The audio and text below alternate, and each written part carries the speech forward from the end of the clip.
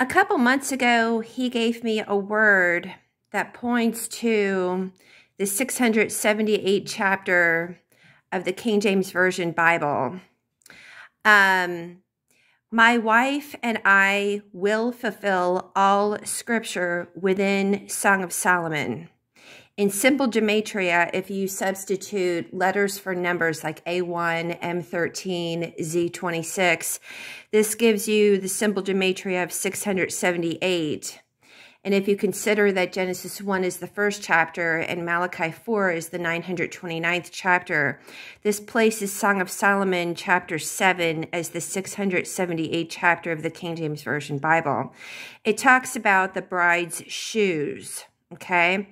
Now, the 677th chapter would obviously apply to the bride because she is blameless, okay? She is a hidden bride, and I'm going to explain why. He showed me early this morning, he showed me why it is a proven fact that Genesis 24, along with Song of Solomon chapter 8, okay, it proves beyond a shadow of a doubt the accuracy of the word he gave me early this morning, that she is in fact hidden, okay?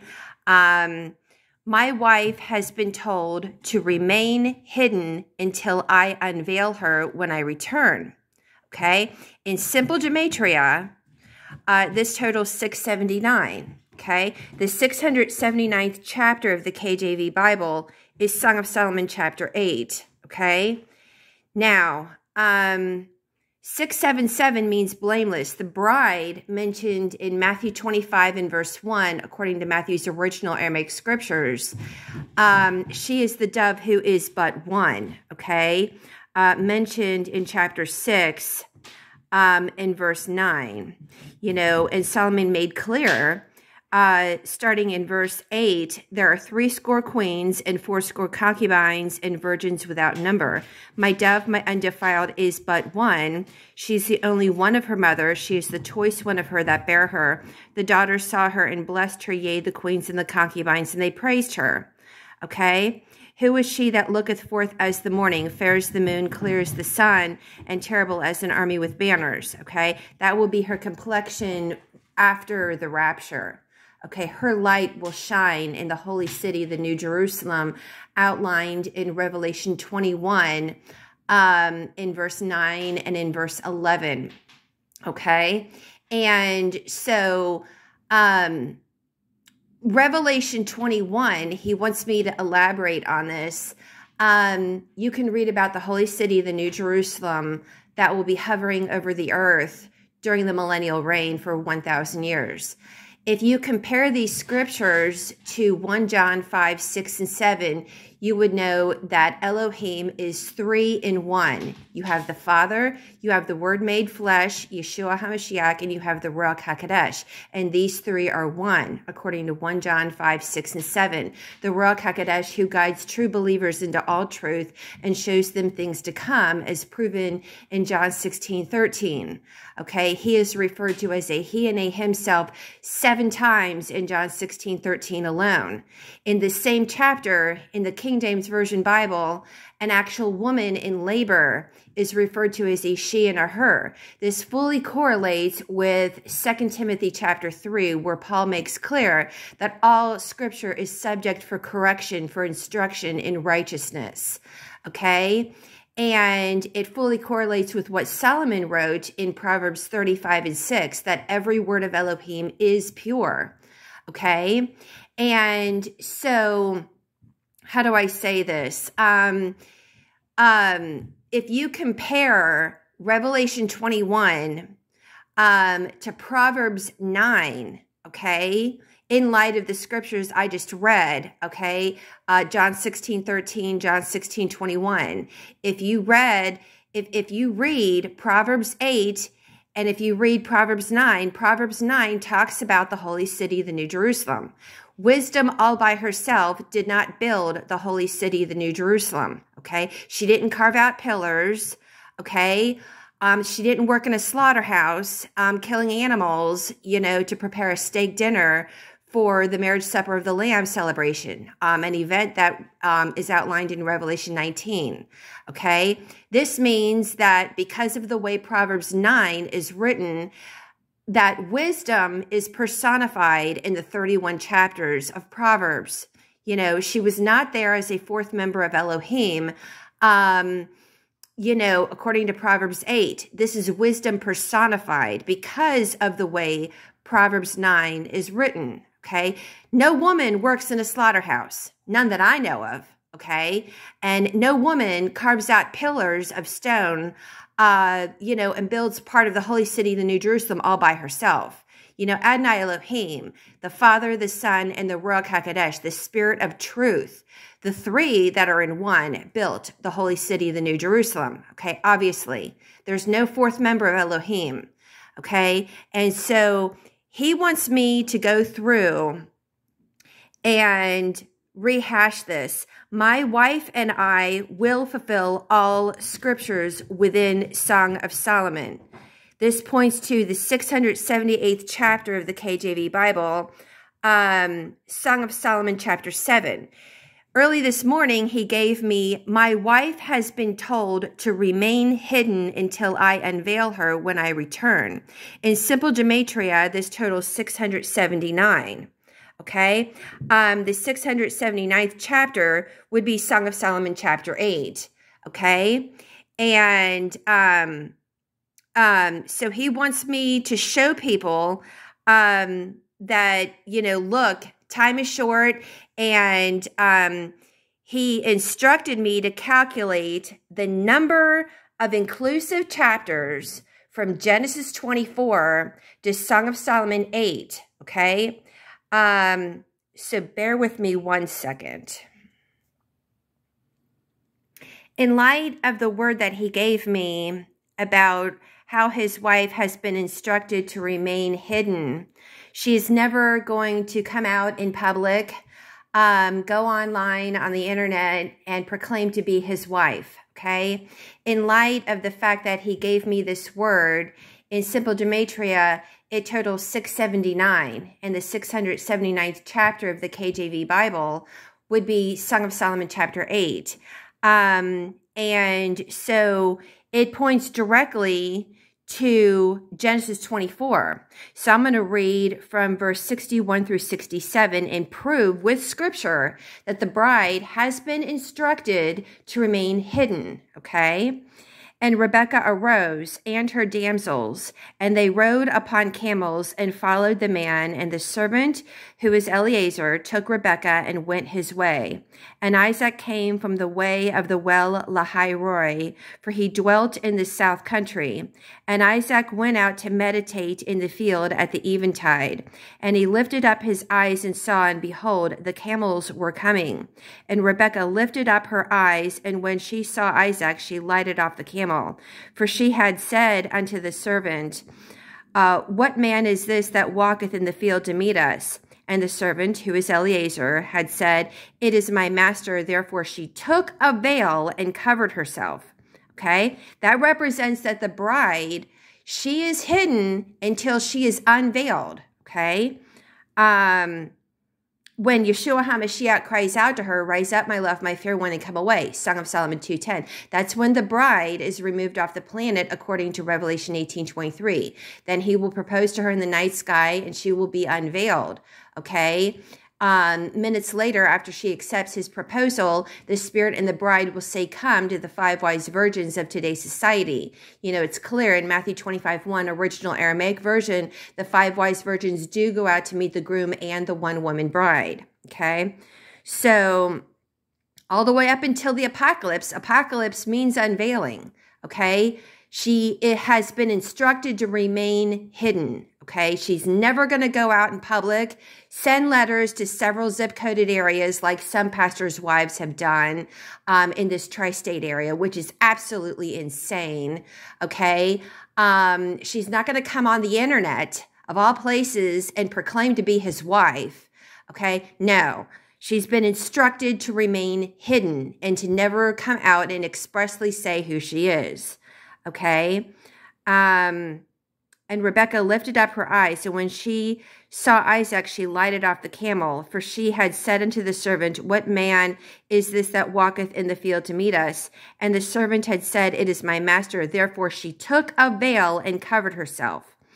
And the servant told Isaac all things that he had done. And Isaac brought her into his mother Sarah's tent and took Rebekah, and she became his wife. And he loved her, and Isaac was comforted after his mother's death. Okay, this proves, in light of the fact that Abishag, who married Solomon, she wore a veil in Song of Solomon chapter 4. Okay, these two veils are symbolic of the real bride knowing to remain hidden and veiled. Now, from Genesis 24 to Song of Solomon chapter 8, I'm going to show you and prove to you that the bride is, in fact, hidden. She has been instructed to remain hidden. There are 656 inclusive chapters from Genesis 24 to Song of Solomon chapter 8. Okay? The 656th chapter of the King James Version Bible, Proverbs 28. Okay? The wicked false teachers fear when the righteous true prophets expose their false doctrines and their false teachings. Okay, to make sense of what Solomon is talking about in Proverbs 28:1, and I'm going to read the entire 28th chapter of Proverbs, the 656th chapter of the King James Version Bible, knowing that from Genesis 24 to Song of Solomon 8, 656 inclusive chapters. Okay, the wicked flee when no man pursueth, but the righteous are bold as a lion. They're very bold in exposing the false doctrines. If you translate this, it means the wicked are afraid when the righteous expose their lies, okay? The wicked false teachers, they are in fear when the righteous true prophets expose their false doctrines and false teachings. Yes, that's how you make sense of this verse. The wicked flee when no man pursueth, but the righteous are bold as a lion. For the transgression of a land, many are the princes thereof, but by a man of understanding and knowledge, the state thereof shall be prolonged. A poor man that oppresseth the poor is like a sweeping rain which leaveth no food. They that forsake the law praise the wicked, but such as keep the law contend with them. Evil men understand not judgment, but they that seek the Lord understand all things, those who diligently seek the Lord, okay? Better is the poor that walketh in his uprightness than he that is perverse in his ways, though he be rich. Whoso keepeth the law is a wise son, but he that is a companion of riotous men shameth his father. He that by usury and unjust gain increaseth his substance, he shall gather it for him. He shall gather it for him that will pity the poor. He that turneth away his ear from hearing the law, even his prayer shall be abomination. Okay? Whoso causeth the righteous to go astray in an evil way, he shall fall himself into his own pit. Okay? But the upright shall have good things in possession. The rich man is wise in his own conceit, but the poor that hath understanding searcheth him out. When righteous men do rejoice, there is great glory. But when the wicked rise, a man is hidden. He that covereth his sins shall not prosper, but whoso confesseth and forsaketh them shall have mercy. Happy is the man that feareth always, but he that hardens his heart shall fall into mischief. Okay? As a roaring lion and a raging bear, so is a wicked ruler over the poor people. The prince that wanteth understanding is also a great oppressor, but he that hateth covetousness shall prolong his days. A man that doeth violence to the blood of any person shall flee to the pit. Let no man stay him. Whoso walketh uprightly shall be saved, but he that is perverse in his ways shall fall at once. okay? He that tilleth his land shall have plenty of bread, but he that followeth after vain persons shall have poverty enough. Okay, a faithful man shall abound with blessings, but he that maketh haste to be rich shall not be innocent. To have respect of persons is not good. For a piece of bread that man will transgress. He that hasteth to be rich hath an evil eye, and considereth not that poverty shall come upon him. He that rebuketh a man afterwards shall find more favor than he that flattereth with his tongue. Whoso robbeth his father or his mother, and saith, It is no transgression, the same is the companion of a destroyer. He that is of a proud heart stirreth up strife, but he that putteth his trust in the Lord shall be made fat. Okay? Pride comes before a fall. It's very, very clear. Okay? And all the false teachers and false prophets of Matthew 24, the false teachers, the false prophets, you know, they are prideful. They do not want to rightly divide the word of truth, okay? They don't care that they don't even care, okay? Pride does come before a fall. He that is of a proud heart stirreth up strife, false doctrines, false teachings, you know, etc., okay? But he that putteth his trust in the Lord shall be made fat. He that trusteth in his own heart is a fool, but whoso walketh wisely, he shall be delivered. He that giveth unto the poor shall not lack, but he that hideth his eyes shall have many a curse. When the wicked rise, men hide themselves, but when they perish, the righteous increase. Okay? And so the fact remains is this, the 656th chapter of the KJV Bible, Proverbs 28. The wicked flee. They are afraid. You know, when the righteous are bold as lions, you know, and they expose their false doctrines, okay? And so, you know, the fact remains is this. From Genesis 24 to Song of Solomon 8, 656 inclusive chapters in the KJV Bible. Rebecca is, in fact, a foreshadow of the veiled, hidden bride, the Lamb's wife, okay? And the fact that in simple gematria, the word he gave me this morning, my wife has been told to remain hidden until I unveil her when I return. In simple gematria, 679, okay? And so we know that the 679th chapter of the KJV Bible is Song of Solomon 8, okay? And I'm going to read from chapter 6 all the way to the end of chapter 8. Whither is thy beloved gone, O thou fairest among women? Whither is thy beloved turned aside, that we may seek him with thee? Okay? My beloved is gone down into his garden, to the beds of spices, to feed in the gardens, and to gather lilies. I am my beloved's, and my beloved is mine. He feedeth among the lilies. Okay? Thou art beautiful, O my love, as Tirzah, comely as Jerusalem, terrible as an army with banners. Turn away thine eyes from me, for they have overcome me. Thy hair is as a flock of goats that appear from Gilead. Thy teeth are as a flock of sheep which go up from the washing, whereof every one beareth twins, and there is not one barren among them. As a piece of a pomegranate are thy temples within thy locks.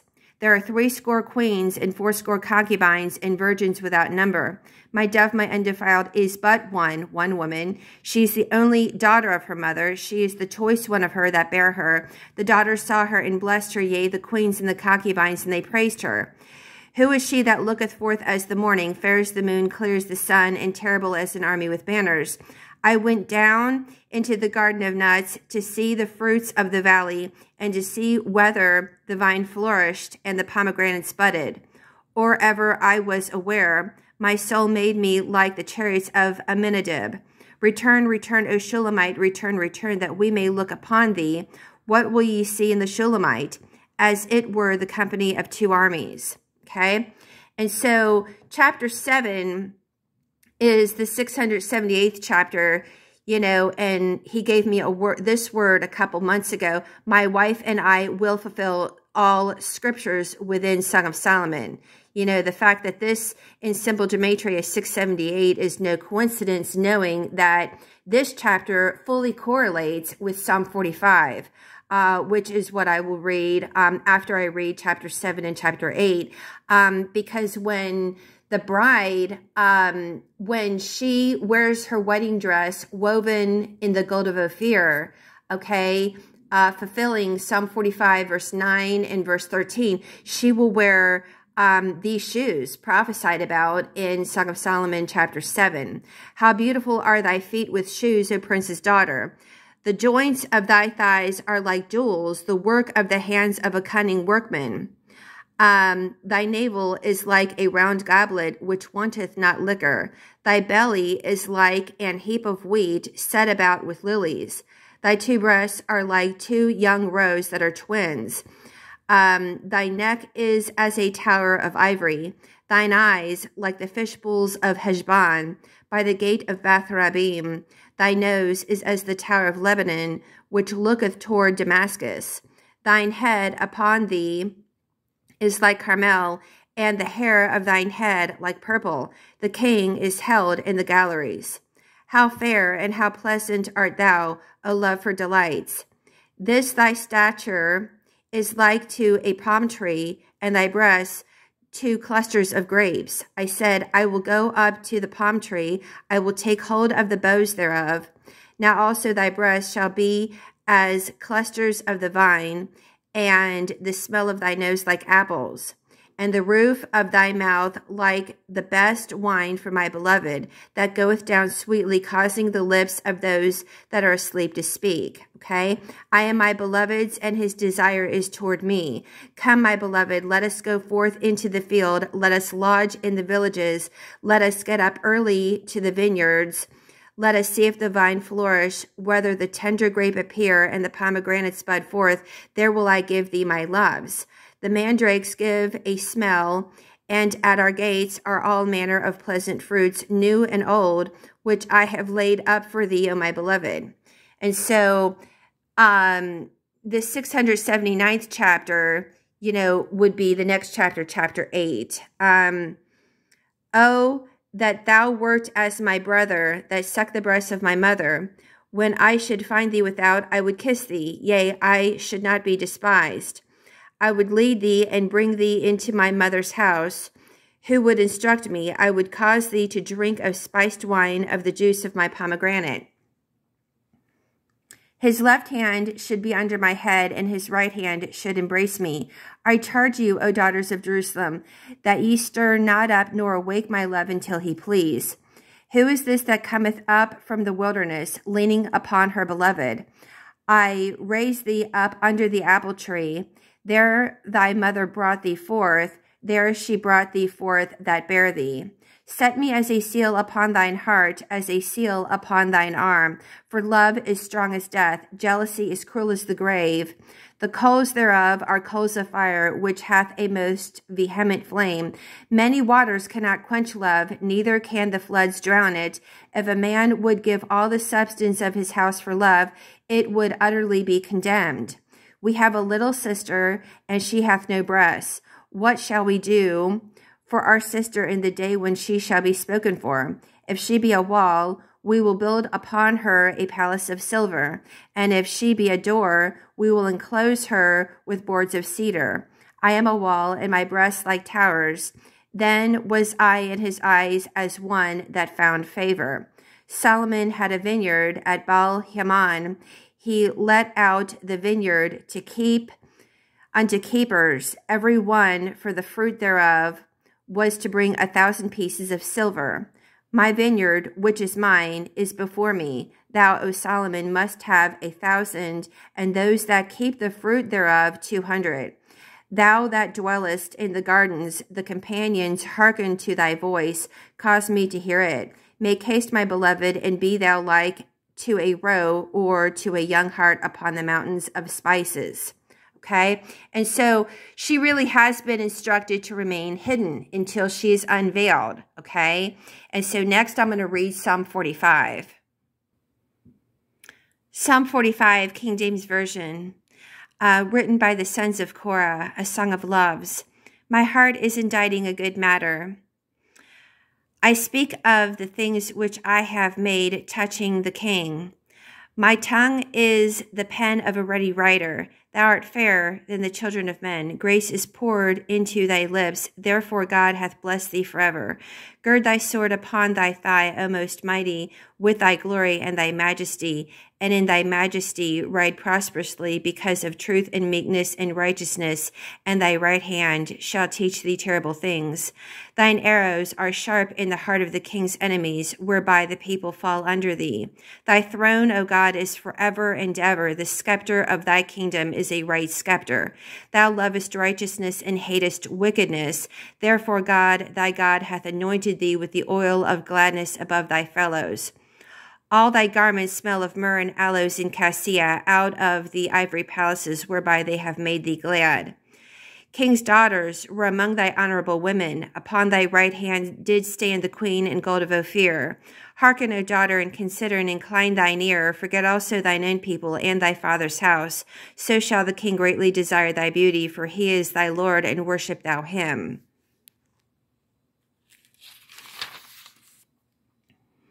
And the daughter of Tyre shall be there with a gift. Even the rich among the people shall entreat thy favor. The king's daughter is all glorious within. Her clothing is of wrought gold. She shall be brought unto the king in raiment of needlework. The virgins, her companions that follow her, shall be brought unto thee. This will be when, she wears her wedding dress, mentioned in verse 13, and the Song of Solomon, chapter 7, shoes, okay?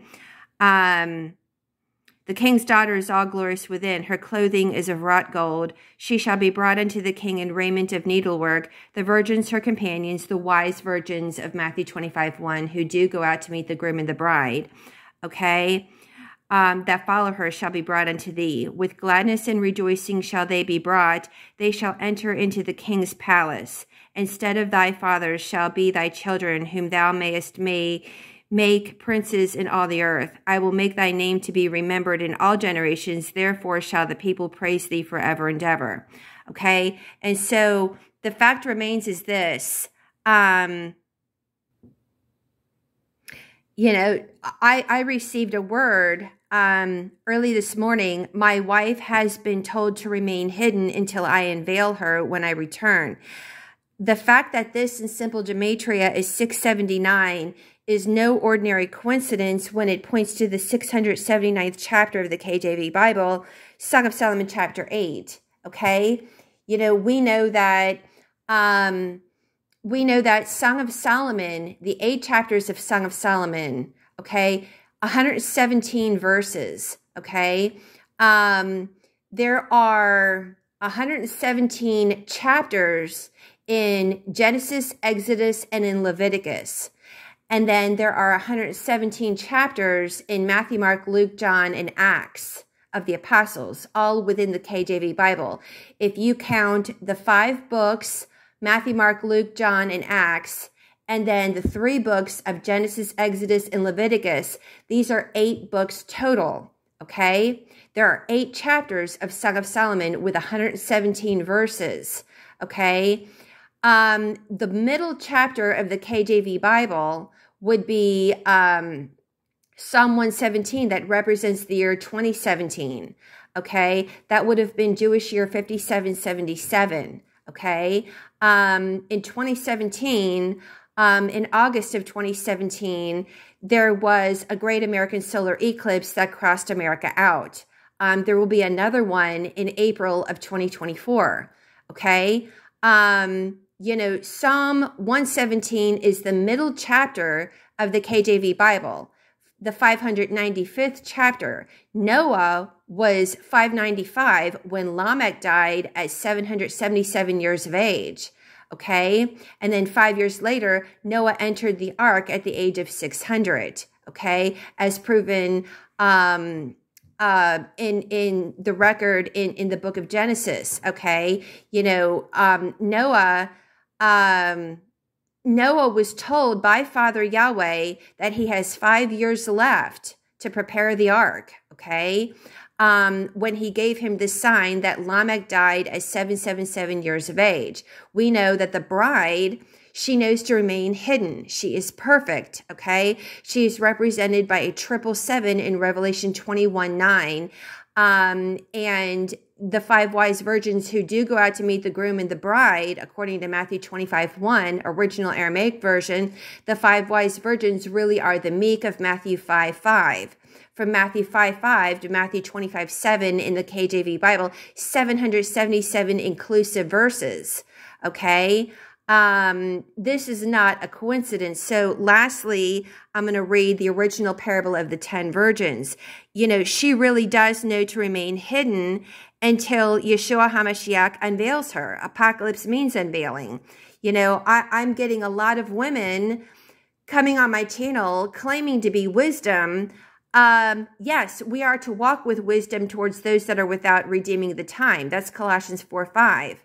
Okay, we are supposed to be guided into all truth and shown things to come, in line with John 16:13, to be accounted worthy to be part of the Church of Philadelphia, Revelation 3:10.